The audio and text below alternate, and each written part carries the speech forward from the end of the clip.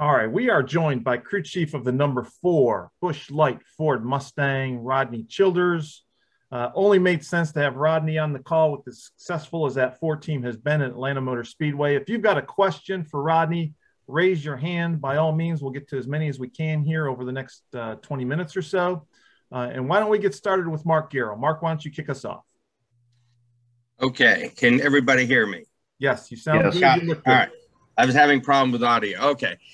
Rodney, first off, I guess I've got a two-part question. Number one, last year you guys were the butt kickers. Now you've kind of been the kickies. You've been in this a long time and understand the ups and downs of it all. But just what's this season been like? Because you had, on the heels of a fantastic 2020. Yeah, I mean, you can look at it starting back in the fall last year. We started to kind of lose our stride a little bit, and the Hendrick cars got going really good there at the end of the year. And this year we've just kind of been off a little bit all year long. No matter if it's been a road course or a 550 race or a 750 race, kind of off altogether. So. It's definitely been tough. Everybody's been working really hard trying to get better. But as you know, too, it's tough to start reeling all that back in. You head down one road and you got to try to just keep after it and hopefully keep getting better every week. And we've made some gains, but we haven't just been knocking it out of the park as far as catching up. So we just got to keep working and hopefully get better. And in that regard, you guys have been so lights out at Atlanta before, as Dan was just talking about. To have a so-so run, if you have one of those this weekend where you're good, but you're not, at the level you need to be to win. How disappointing is that at a track that you guys know that you're so tuned into? Yeah, Atlanta is one of those places we've been really good at. I think if you took the downforce back off of them and gave the horsepower back, we'd be even better. But on the other side of that, the 550 stuff, we've still been okay. 2019, we led laps and probably had the best car in the long runs and didn't capitalize at the end of it. But, in 2020, we weren't great at the beginning, kept adjusting on it and got really good at the end. So, this year, I think at Atlanta, we just kind of, missed it a little bit. We were further off on our cars earlier in the year than what we thought, and just a lot of little things that I probably don't need to get into. But overall, I think our car this weekend should be a little bit better. Not going to say that we can just blow the doors off everybody, but hopefully we can run with them and have a shot. Thank you. Yep. All right, thanks, Mark. Let's go to Michael Knight. Go ahead, Michael. Okay. Rodney, thank you for your time today. I have two questions, kind of following up on what you were just talking about. When you have a season that is so atypical for what, the expectations are based on past performance over a lot of seasons, what do you do to keep good lines of communication open between yourself and Kevin, and also just to keep the entire crew, be it the shop crew or the road crew, up and motivated and, not get so down that it, could cause other problems? Yeah, I mean, I think the biggest thing for us is, I'm honestly really fortunate to have the people that I have, and they're all very detail oriented. They don't need to be pushed every day to try to do their jobs better. They do it on their own. Even though we have those meetings and we talk about the race, we talk about the things we could have done better. They don't necessarily need that. They just strive to be the best every single day. And, so that part has been fairly easy. Yeah. I mean, we leave the racetrack, we're disappointed. We complain about certain things driving to and from the airport and all those things that goes along with our sport and racing in general. But, overall, we still come to the shop. We still try to build the best cars we can. we still try to get better every single week. And, you know, and you can look at the pit crew side of things. You know, you look back at 2015 where we had, you know, really lights out cars and couldn't get off pit road to save our lives, and gave away probably 12 wins that year. And then this year, you know, our pit crew has just saved us over and over and over all year long, and have been the lights out part of our team this year. So, you know, whether the cars are good or bad, those guys have stayed positive. They've worked their butts off and keep trying to be, you know, the best every week, and same with the guys here in the shop. Okay.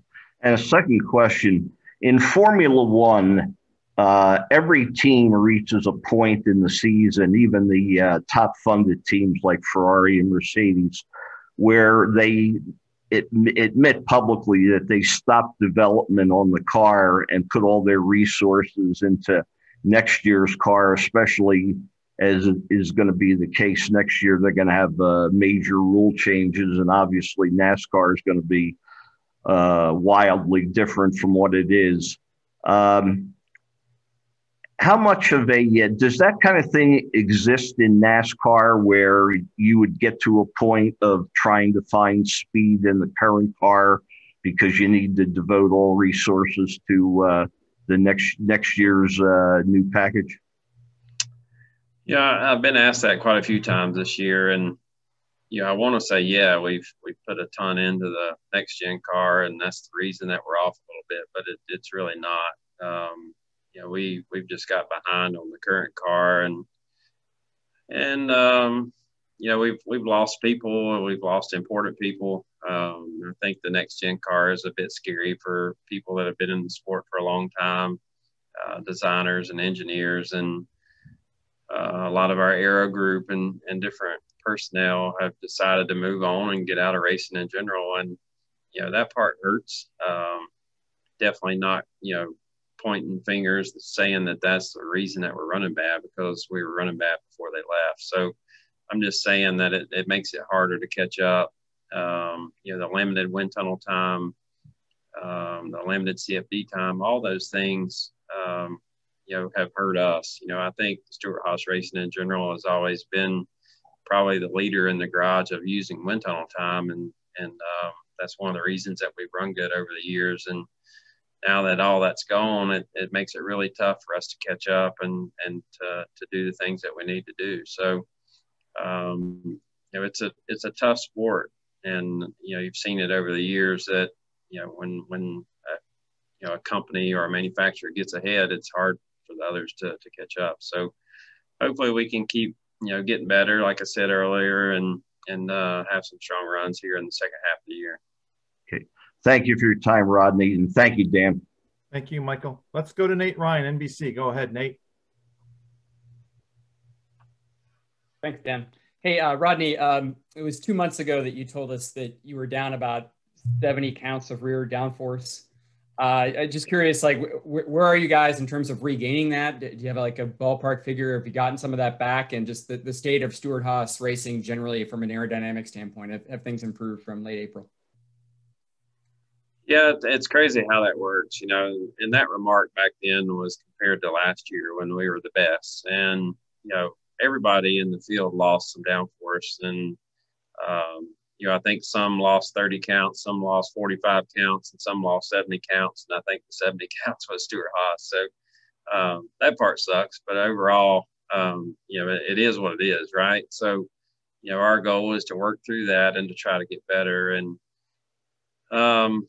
I wish I could tell you that we have more downforce than the beginning of the year, but we really don't. We probably lost some from the beginning of the year, because every week that you go through tech, there's something else, you know, that is going on throughout the garage that, you know, and Jay will send out the comms and say, well, all right, well, we're not going to do this anymore, and we're going to check this differently, and we're going to do this. And those things just keep adding up. So, you know, one week you might find something that adds 7 or 8 counts of downforce, and then the next week you're fixing something that loses 7 or 8 counts of downforce. So, you know, compared to the field, it's hard to say where we're at. You know, you really don't know that question or that answer. And but, all we can do is compare to ourselves, and we think that we're going in the right direction. We think that, maybe some of the direction that we were going the first half of the year was the wrong direction.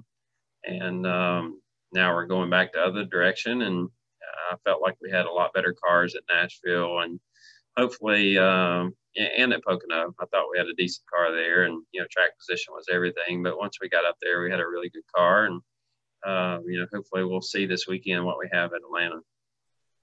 And after Nashville, Rodney, I believe Cliff Daniels said that they weren't going to build another car for Kyle Larson. So in your position, like as a team that's improving, like, or trying to improve, like, are you still building cars for this year? Or, given that you have a car whose life cycle should be about 3 or 4 more months. And if you aren't building as many cars, does that limit your ability to kind of keep improving through the development cycles? For us, it's not necessarily building new cars, right? So, I mean, the center cage is what it is. Every 3 races, our cars get new front clips and new rear clips. The bodies get, cut off completely. So when you're talking about new cars, then yeah, I mean, you're still going to cut bodies off. You're still going to start over and go race those cars the second half of the year. So, some of that is track dependent. With the 550 package, you have so many different types of tracks. The car that you run at Michigan, you wouldn't run at Charlotte, and the car you run at Charlotte, you wouldn't run at Atlanta. So, so you kind of have to do that no matter what.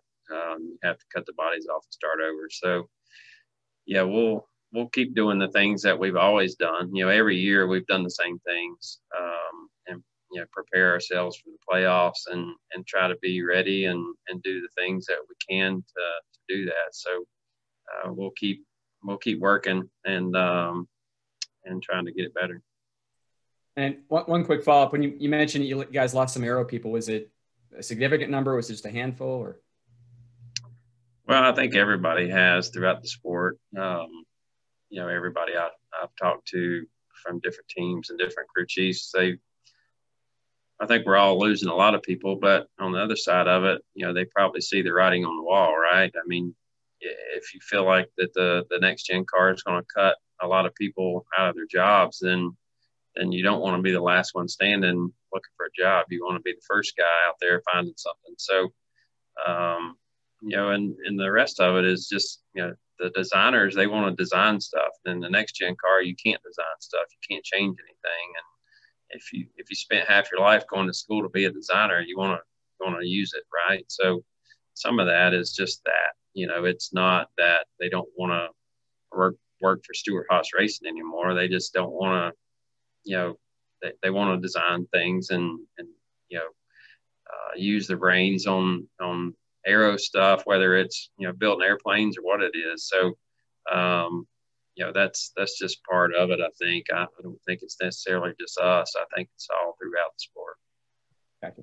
Thanks, Rodney. Good luck at Atlanta. Thank you. All right, let's go to Woody King. Go ahead, Woody.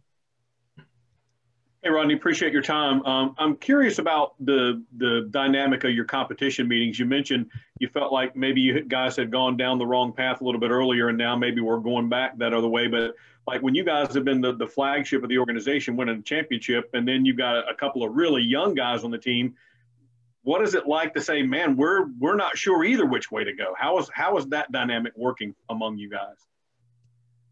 Well, I think you go through different things throughout your career, and like somebody said earlier, I've been around long enough to see this over and over. 2006 to 2007 at Evernham, you can replay this exact situation.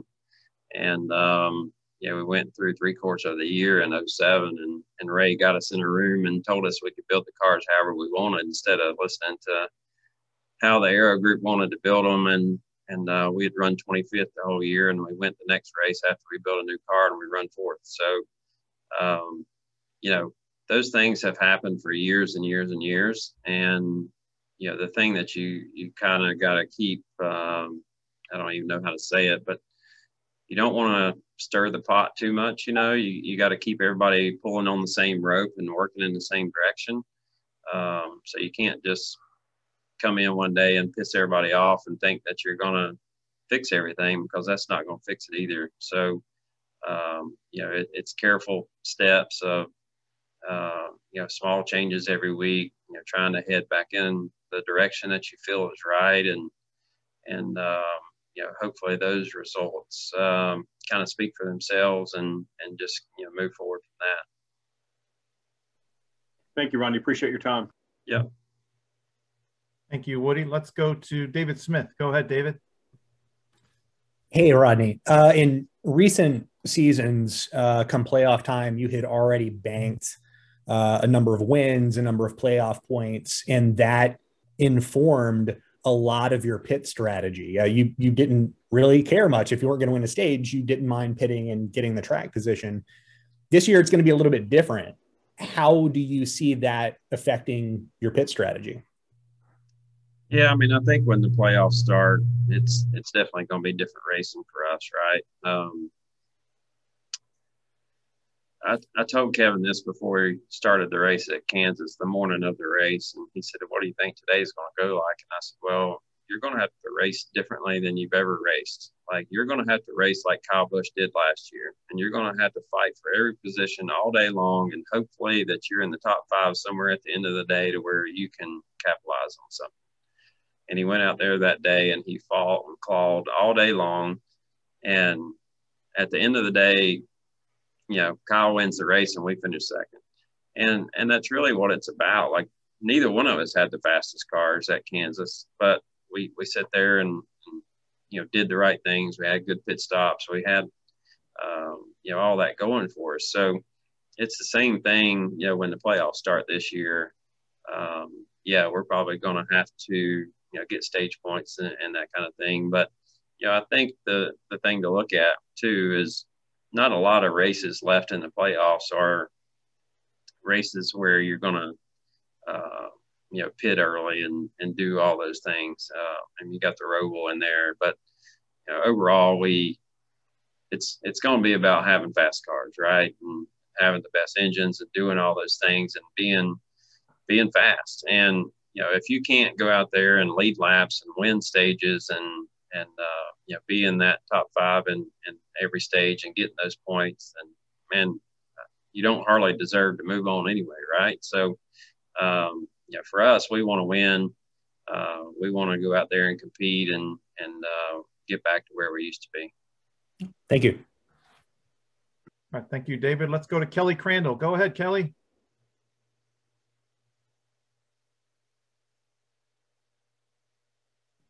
Sorry about that. Thanks, Dan. Rodney, given all that you've been talking about with performance, is there areas where you think you guys can find things? Can you make this better, or with the rules the way that they are, is it kind of just one of those seasons where it's okay, this is what we've got to make the best of it?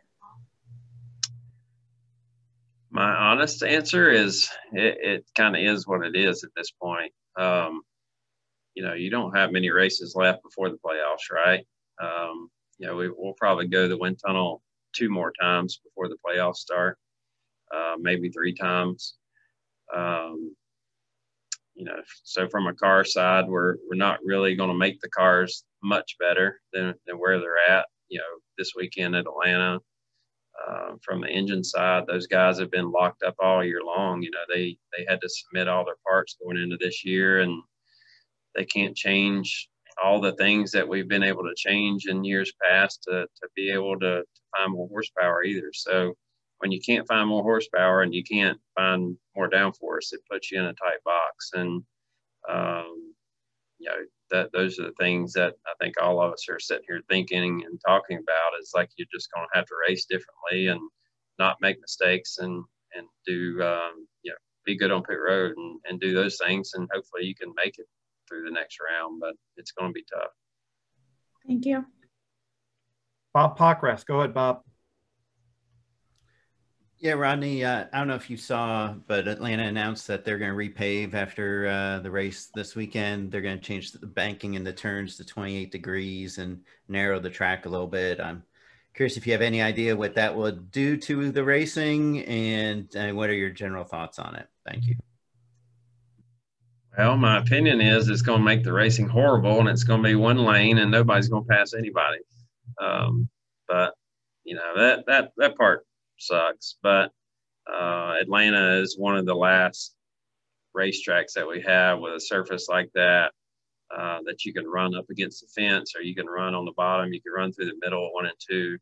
You had so many options. And, you know, even though it was a racetrack that had so many options and what old school racers would call, you know, good racing, a lot of people thought that those races down there became boring because the runs are really long. They get spread out. The cars that are good on long runs just, you know, drive away from the field and all those things. So, yeah, I mean, new pavement, you know, the next gen car with having less downforce, I mean, you're going to run wide open all the way around. It's going to be like racing at Talladega, and, you know, you'll be drafting a lot and kind of be, you know, kind of become a speedway race in a way. So, you know, the cars will stay tightly packed together, probably more wrecks and all those things that it seems everybody wants to see these days. So, you know, that's kind of the way I see it. If you put more banking in it and make it narrower, it's going to be one lane. And, you know, it's kind of how the new asphalt tracks are anyway. And NASCAR's doing a friction test this week in hopes of maybe when they go back and when they check it post repave, that hopefully Goodyear could match a tire for it. I see your reaction, but like, I mean, how much of it will depend on like tire and probably development of the next gen car? That's a tough one, honestly. I mean, I think the car is going to be so much different. I don't know how you could even use any of that. You know, a friction test now versus then is not really going to matter at all. You know, you can't make new asphalt like old asphalt. They don't even make it that way anymore. So you can't buy it that way. You can't make it that way. There's things that they won't allow, you know, EPA won't allow you to put in it that way anymore. So, I mean, there's no real comparison at all. So you really just have to pave it and let it weather over the years. And then the next part of it's just going to be that car, right? I mean, we have to, as a group, we have to figure out how does that car race?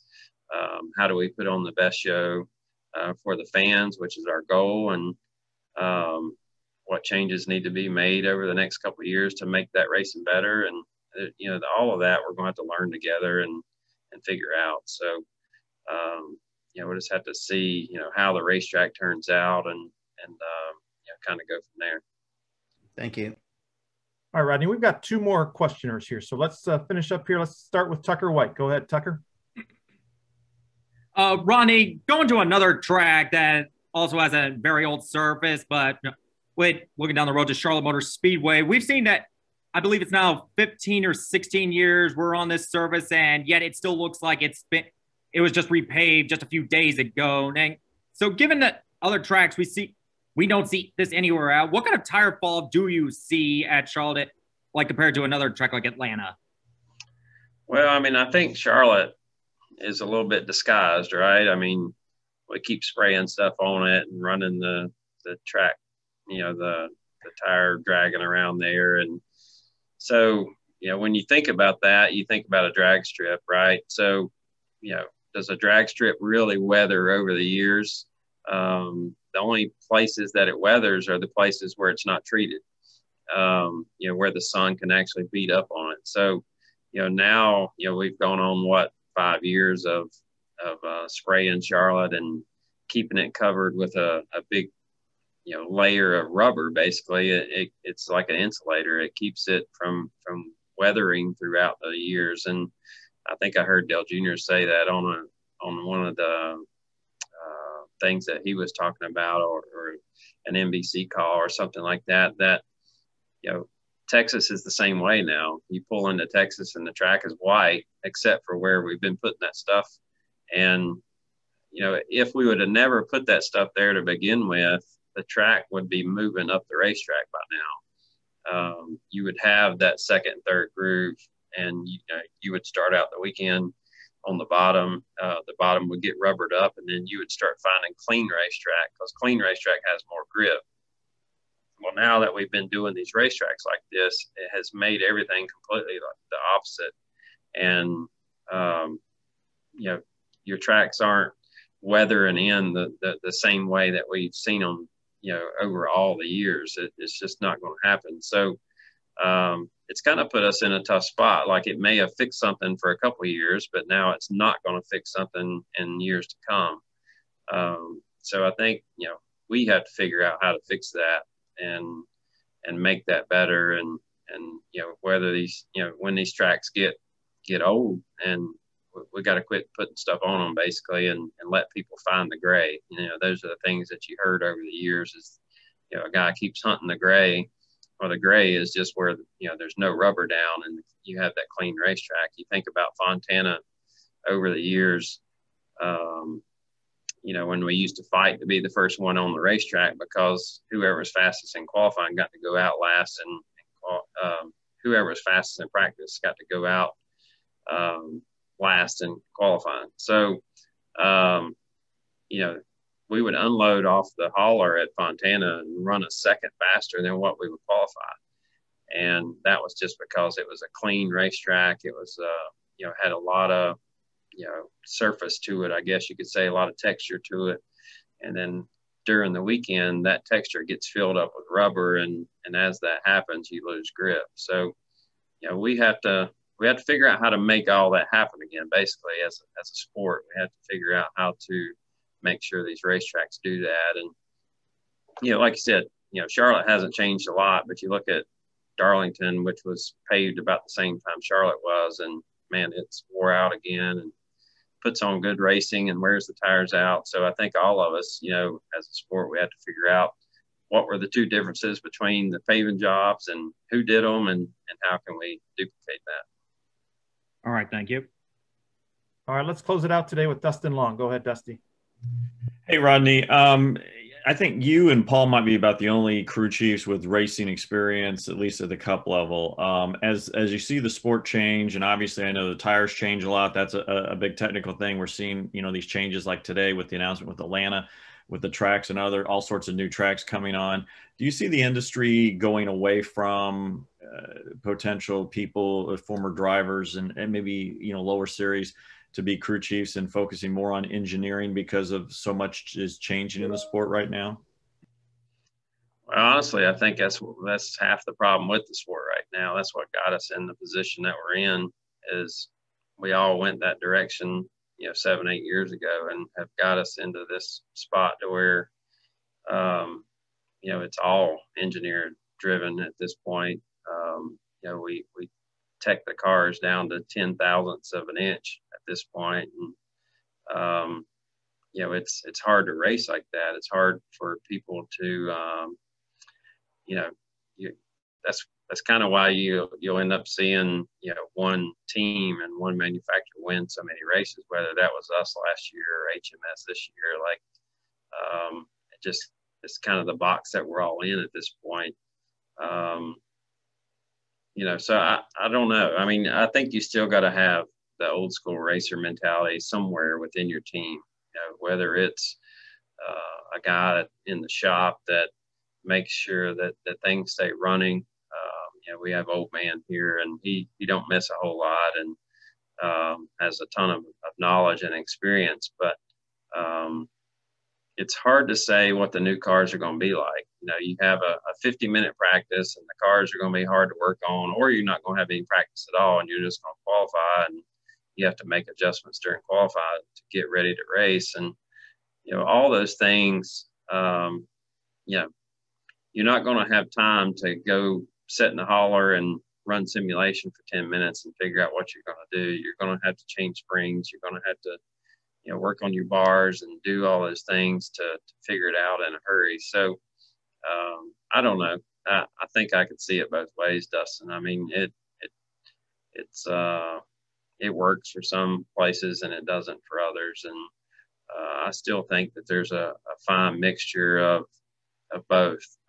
You know, if I had a 4-car team of my own, I think I would have 2 engineers as crew chiefs and two racers as crew chiefs. And I think that would keep the ship steered in the right direction the most, and not have to, you know, fight back and forth on what's right and what's wrong. Also, I'm curious, last few weeks you've had listed as the engineer for the team at the track as Steven, as opposed to had been Dax in the past. What led to the change, or what's kind of the adjustments that you guys are doing there with that situation? Yeah, I own a place down at Durhamtown Off-Road Park in Georgia, and Dax went with me to Durhamtown Off-Road Park to ride dirt bikes, and he decided to do something dumb and broke 5 ribs, collapsed his lung, had a bleeding spleen, and spent 11 days in the hospital. So Steve decided to take his place for a little while until Dax can actually pick up anything at all. So he's doing better though. He's been working from the shop, and as you know, Dax has been around me for a long time and good friends. So I hate that happened to him, but you know, the old saying, if you're going to be dumb, you got to be tough. And yeah, he's getting better. He'll be back at Atlanta this weekend. Thank you. All right. Thanks, Rodney, for taking some time and for joining us here, and best of luck this weekend in Atlanta. Thank you. Yeah. Thank you guys. Appreciate it. Thank you.